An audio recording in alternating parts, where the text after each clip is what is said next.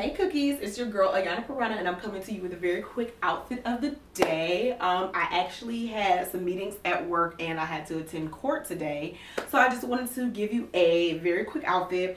Really, to tell you the honest truth, I built this outfit around my want to wear these shoes.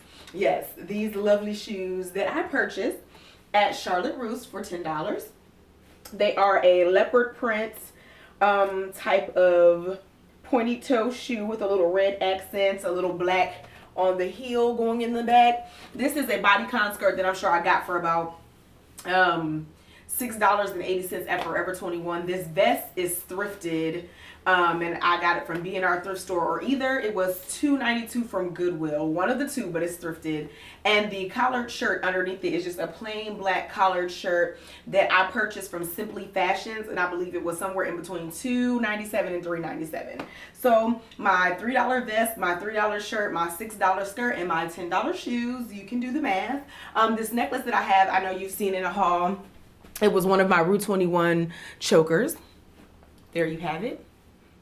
My earrings are hair store clip-on button earrings that I absolutely love, love, love, love, love. Those were 99 cents. And this came out of a set from Body Central that I'm sure I probably got for like $1.99.